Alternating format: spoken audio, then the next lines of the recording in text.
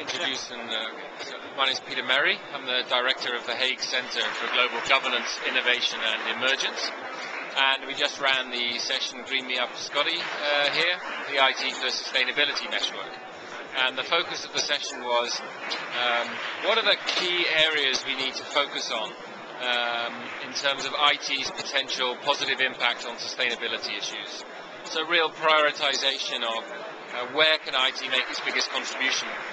We had Doug Neal who gave his opinion on it, and then I talked a little bit about the importance of collaboration at this time given the complexity of the challenges that we're facing.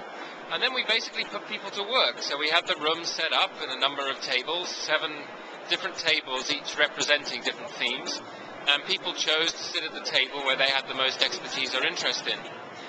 And at that table we asked them to dig down more into the theme and come up with a taxonomy of key areas of application that we should be focusing on if IT is really going to make a difference. So, and to rank them in terms of their potential impact. So given the time pressure that we have around sustainability issues, what should we really be focusing our resources on in terms of IT's potential contribution?